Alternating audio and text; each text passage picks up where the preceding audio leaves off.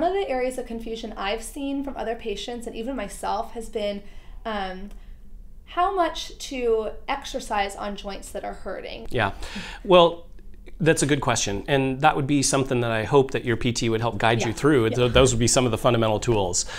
You know, I think if you're very, very inflamed and you're having significant high level, 8, 9 out of 10 on the scale, probably need to back it off. I think one of the key markers that can help you determine if if it's a good time to move that joint or to leave it alone and give it rest, ice and compression and elevation and love and decompression with maybe either traction or releasing muscle around it, would be to look at an empirical trial. So let's say my elbow is super stiff and it's uncomfortable and I don't know if I should go and move it or not.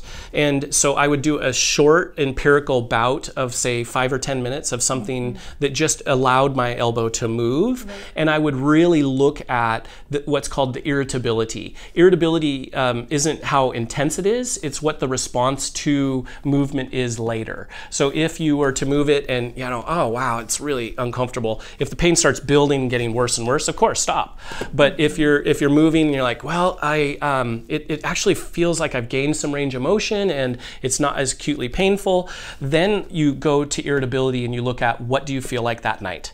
And if you have more pain and more swelling or loss of range of motion later that night, you're probably perpetuating or causing more inflammation because it's not a mechanical load at that point. It's that it's settled down and now it's getting stiffer.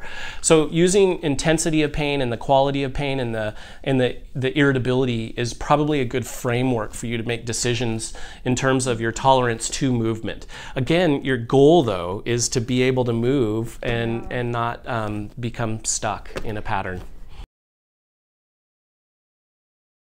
So I think the audience might want to know, is there anything really exciting happening in the field of physical therapy relevant to patients with arthritis? One of the things that I'm very interested right now is called connect therapy. And this is a way of looking at how different regions are connected. They don't need to be physically touching in order to have a profound impact on each other. Of course, I love the basics, and I think the best PTs do the basics incredibly well.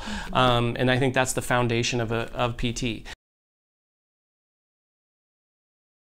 In medicine and working collaboratively with medical doctors, I think there's just some really neat things coming down. PRP injections are very interesting. PRP is platelet-rich plasma. Pull out your platelets and they put that where you want to stimulate healing with growth factor. It's amazing.